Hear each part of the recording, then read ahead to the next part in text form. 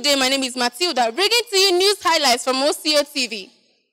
Following the recent killings in the southern Kaduna state, a lawmaker representing the Jabba Federal Constituency, Mr. Amos Magaji, had earlier accused the governor, Rufai, for taking side in the recent crisis between various ethnic and religious groups in the region.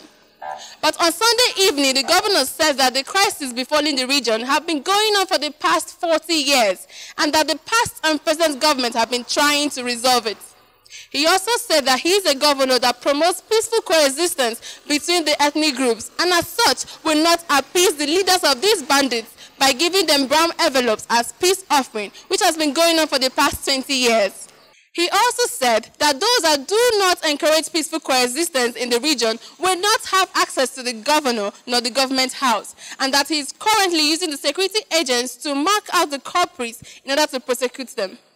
Stay tuned as I bring to you more juicy highlights on OCO TV. Stay safe.